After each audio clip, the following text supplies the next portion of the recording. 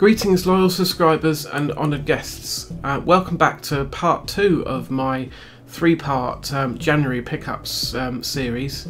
We're looking at another pile today. The pile isn't quite so big as last time, so this might be a bit quicker, but we'll see. So let's just get started on looking at the first thing straight away. I begin with my one and only Wii game this time, and this is Pac-Man Party. Now, I quite enjoy this sort of party game, like Mario Party, of course, or Wii Party U. There's a few others. Bishy Bashy is a little bit like that, but it hasn't got the board game stuff. I'm not really sure if this one has got a board game type mode in it. It looks like it does, actually, from the back. But anyway, yeah, it's the same sort of mini game collection as the others, but Pac-Man themed, of course, and it looked pretty good from what I'd seen. I forget who mentioned this one. I watched so many different channels and buy things sometimes when people recommend things, and this was on one of them, but I forget who. Let's do the trailer. I've forgotten to do that, haven't I? Okay. Yeah, so let's just have a little look at the trailer. When I haven't done one of these videos for a week or more, I forget my own format and start talking on about the game without even starting the trailer going. So yeah, as you can see, I don't know if this came exactly when this came out, if it's around the same time as the Ghostly Adventures, which we'll get to in a second. It says Pac-Man 30th anniversary, but yeah, the mini games look pretty fun, don't they? There. Of course, I really need someone to play this with to get the most out of it, so it'll have to wait until I can get over to my brother's house, or perhaps we play a little bit of it when he comes. But it'd be more fun to play with my niece, who's still quite young but getting good at this sort of game now. So yeah, this could be one that she would like to play with me. So I think the graphics look decent. Of course, being a Wii, it's not going to blow anyone away really, but it's colourful and doesn't look like it's going to be too hard to control or anything. Let's have a look at the controllers. You can use classic controllers, which is nice. But anyway, that's really enough of that one, so let's switch. Continuing the Pac-Man theme for the next couple of games, actually, I have Pac-Man and the Ghostly Adventures on the Xbox 360, but somehow I failed to notice when I was buying it that I was buying, I think it's Spanish Pac-Man, or is it French? Pac-Man et la Aventure Montreuse. So yeah, it's Pac-Man and the Ghostly Adventures, which was also a cartoon series. Let's start the trailer before I forget again. Yeah, they did a cartoon series to tie in with this, which I never saw anything about really. But yeah, this game looks like a lot of fun. It's a fairly sort of generic 3D platformer. It's not going to trouble the likes of Mario Galaxy or Odyssey, obviously, but it looks fairly competently made. I know Classic Game Room Undertow Derek didn't have very kind things to say about it, because I did look up a review of his, and yeah, and he said it was just terribly generic and boring, but it wasn't expensive, only a couple of quid, so as long as I get a little bit of enjoyment out of it, then I'm satisfied, to be honest. Here comes a kitty right in the way. And the next game is the sequel, so I'm not sure if I'm going to watch all of this. Let's just switch back to Big Me. Yeah, so here's Teddy. He's just going to say hello. There we go. And I'll just briefly show you the cover for the second game, which is in English, thankfully. Is it complete? Yes, it's complete. I've got the manual and everything in there. So let's start the trailer for, here we go, Pac-Man and the Ghostly Adventures 2. I'll just pick the kitty up so he's not in the way. It looks much the same, but improved. I think this is one of the last Xbox 360 games to come out. Obviously there's stuff like Dance Central. Is it no, just Dance, I think it is, the Ubisoft one that comes out for years after a console has died, but this was one of the last games, so I'm surprised it hasn't dramatically risen in value. I think this was on a media glitch episode that Reggie was on. I don't think Reggie recommended it, but oh no, it was Gabbo actually on Gaming Off the Grid. Gabbo was a guest on there, and he recommended this game in particular. He said he enjoyed it, so yeah, I think I do enjoy a fun platformer. So I'm willing to check these out for a few hours at least and see what I think of them. Lots of mini games again, and oh, that's that scary looking thing. I was sent a toy of that thing in a mystery box that I got once. Let's flip back. So now let's move on to the next game. This is Naruto Rise of a Ninja.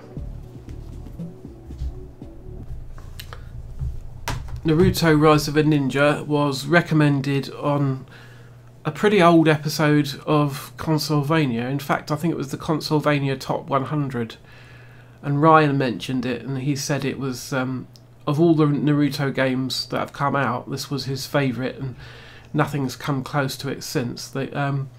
I really don't know much about Naruto. I've never watched it, I've never played a game, I don't really know the plot, other than obviously he's a ninja in training, and I know that he's now got a son called Boruto, who's basically sort of taken over, and Naruto's more or less retired, but that's about the limit of my knowledge. I think it's quite well received, and this is the same sort of graphics engine as the Tales series from Namco and Dragon Ball games, because they're all published by Bandai Namco, and I'd imagine they use the same engine.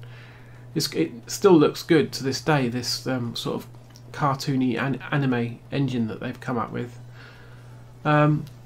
Yes, lots of action-based combat, and I think I don't know if it's quite an RPG. It's probably an action-adventure game, but I need to stick some of these 360 games in. I'm thinking maybe this week, taking a break from Shenmue 3, which I'm playing at the moment, and checking out a few of these.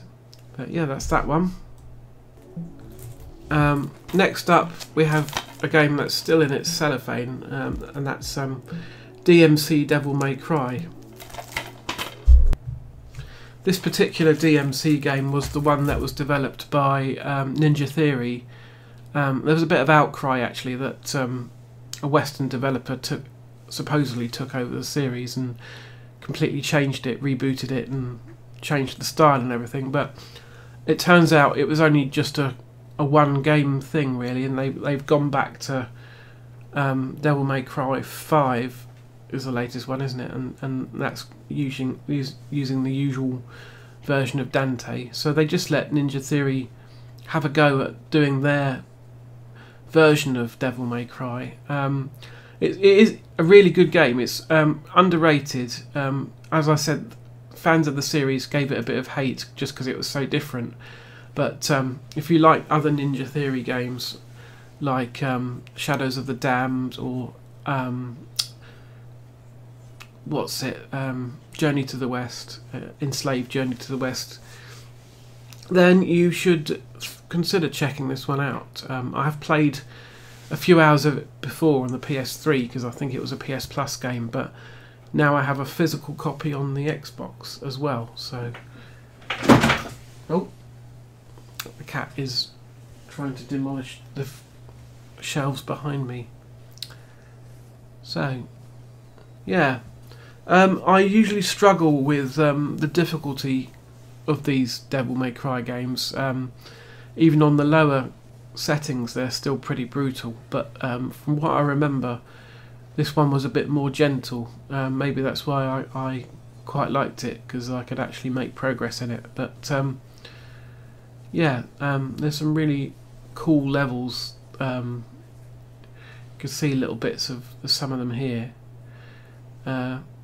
Dante's a bit of a douche in this one, but other than that, there's a lot to like here. He's gone all devilly. Anyway, yeah, there we go. So just 2 more games left now, and we've switched over to the original Xbox. First up, we have Mortal Kombat Shaolin Monks. So yeah, this is going to be an older 4x3 trailer, slightly fuzzy, because HD wasn't really a thing back then on the internet either. So I've always wanted to play this one. There's a few sort of side games that seemed quite interesting. There was the Special Forces game, and there's Mythologies Sub-Zero. I don't know if they did another one. I think they were planning to do more Mythologies games, and it didn't really, one of them didn't perform very well, so they didn't carry it on. But this one focuses on Liu Kang and what's his name? I can't remember. The guy with the hat.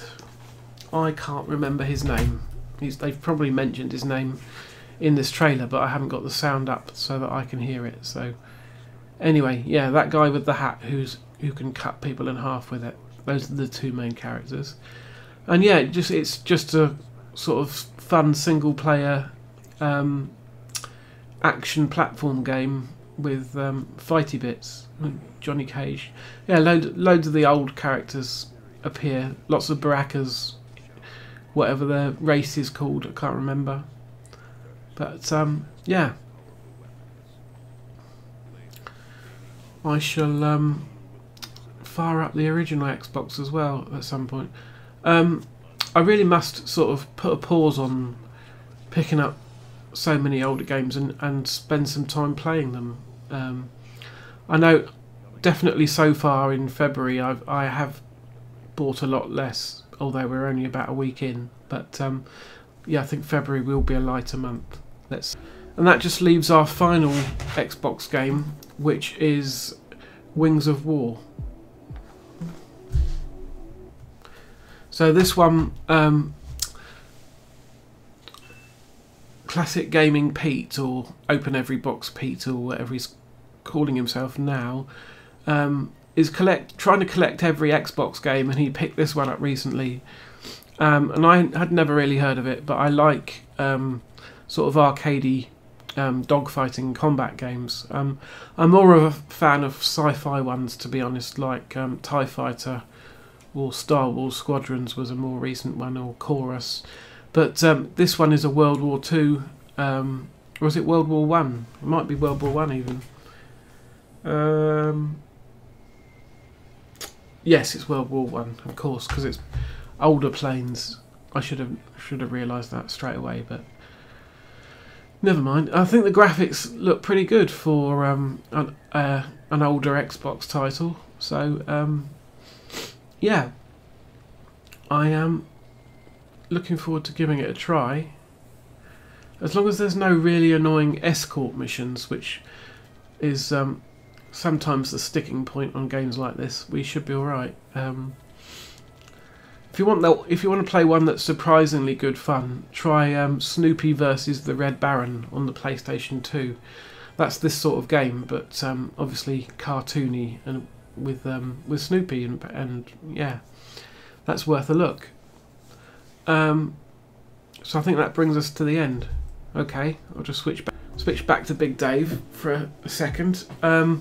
Yeah, so that brings us to the end of part 2. There's one more to come a week from now, and the focus for that one is mainly PS3 games. I think there's a few other things, I forget now, but yeah, so I'll bring that one out at the same time a Sunday a week after this one goes up.